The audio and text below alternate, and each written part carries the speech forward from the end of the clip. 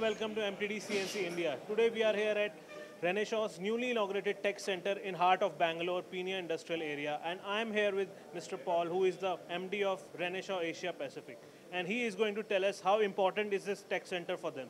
Thank you, Paul. Thank you for the opportunity. Yeah, this opening is a big part of our plans here in India. Bangalore is the heart of our sales and marketing organization, and obviously the heart of the CNC world as India. All CNC OEMs are based here. So we felt it was critical to our business that we could showcase the technology that Renishaw is famous for globally here within that heartland of the CNC world. And our plan here has been for a number of years. Obviously, with COVID, we've been delayed a little bit, but now we've had the chance to do this, and we've really moved fast. What we want to do is bring people here to show them what they can achieve, to take the equipment that they have today and upgrade it almost in the sense of the capabilities, functionality, and results. Yes. You know, people are very driven today by productivity, cost of manufacturing, quality control. That's our game, as I call it. That's our home. That's where we feel comfortable. So I think Renishaw is like a consultant. Yeah. Of course, we sell something, but we are a consultant. Yes, exactly. So I totally agree with you that Renishaw has been very important in machine and tool industry, and this Bangalore is very strategic location for you, right?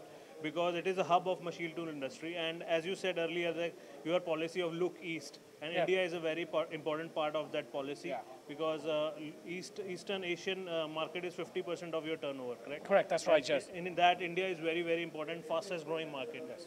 So I think it is a very good strategic decision from that standpoint of. Yeah, I mean, Renishaw has been in India for quite a number of years, 1998 if my memory serves me correct, and but we started with a small operation that was pretty much part of our manufacturing facility, which is in Pune. Now, that facility grew very fast, but our sales and marketing was at a much slower rate. But it's been in the last sort of 3 to 4 years, just started pre-COVID, that we started to say, look guys, we really need to kick this forward. We can see the future's coming. You know, 10 years ago, India, people were unsure with all the different regulations and the government situations. But since then, things have changed. Stable government supportive industry, export-driven as well, not just domestic-driven, but export-driven. And that really drives technology, because people then realize that if I want to get that quality levels, I have to invest more. And that's exactly what's happening now. And as you heard from the earlier speeches from AMS and other people, you know, the government is behind them. It's giving them the incentives, and we want to be here to join that party, shall we say. Absolutely, and I think, as you know, that Indian government target of reaching 5 trillion economy, and India will become third largest economy in the world. I think this manufacturing sector is going to a big contributor in that dream, right? And you are rightly said that government is supporting Indian industry in exports as well, which will create a lot of demands for your products as well.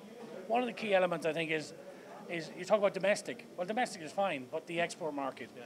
And if you look at economies around the world, where they've excelled and grown fastest is phase 2. Yeah. Phase 1 is a domestic market, but phase 2 is I'm now an exporter. People want to come to my country to make products in my country to sell back to them. That's the big step. And I think if you look at other Asian countries that have been successful, that's what they've done. Yeah. And I think India is now realizing under the current government, we need to get exporting. Yeah. We need to make it easier to do business in India. Exactly. No, you're right, and also India has a demographic dividend. They have a young engineers, a lot of young engineers, and which also make it a very great point for India, right? And I think as I saw the response of your team, they are also very excited to have this tech center. I think it's a kind of dream come true from them. Yeah, it's like a home. You know, for many years we have an office, but what's the difference is you just got an office. You're always going to the customer. You're not inviting the customer to you. Yeah. And I think you need to get that balance. Of course, you must visit customers, 100%. But at times you want to say, come and see what we've got. Yes. Come and join us and let us show you what we've got. And that's important. So it's, in India, we've been doing it. It's actually in the last 2 years, we've expanded significantly in the APAC region in terms of demo facilities. We've opened a tech center in Korea. We've also purchased a building in Nagoya in south of Japan. And that's our new tech center and logistics center for Japan. So we've been very busy during this COVID period looking at investment for the future, because we know the bounce is coming back, and today in India is another example of that.